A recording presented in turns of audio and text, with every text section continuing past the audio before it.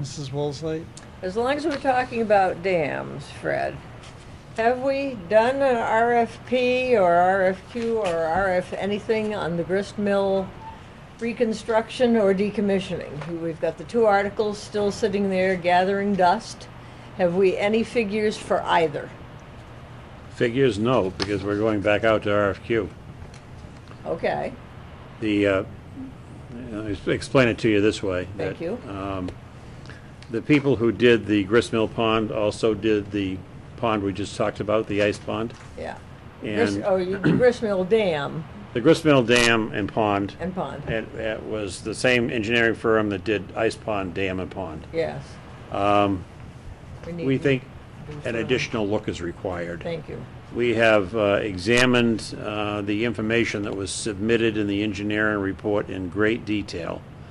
And I came up with half a dozen questions without even thinking about it that I don't have answers to because they're not in the report. They need to be there in order to analyze what's going on. Yes. And there are more questions beyond that. I just gave up after coming up with 6. I did talk to Public Works, and the director and the assistant director or the deputy director and I met.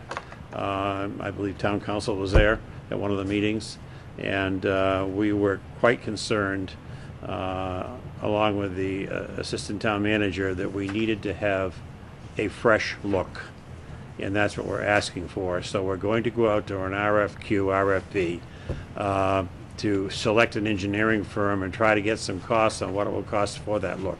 For both? No, Because we should examine both. this is only for, the only money we have is for the dam. The dam and the roadway are completely separate items. I don't care about the roadway. The decommissioning of the dam or the rebuilding of the dam are two separate issues and two separate articles. We have the decommissioning.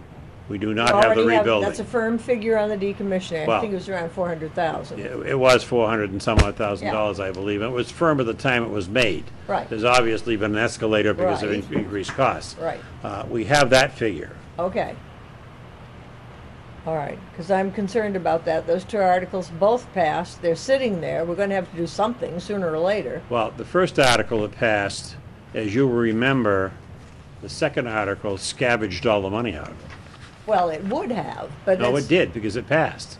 Right. And they, in fact, reappropriated that money to another purpose in the warrant article. So, what was done for the first proposition of decommissioning the dam, I see what that you're money's saying. gone over I to see what you're the saying. new commissioning. And it transitioned over. Right.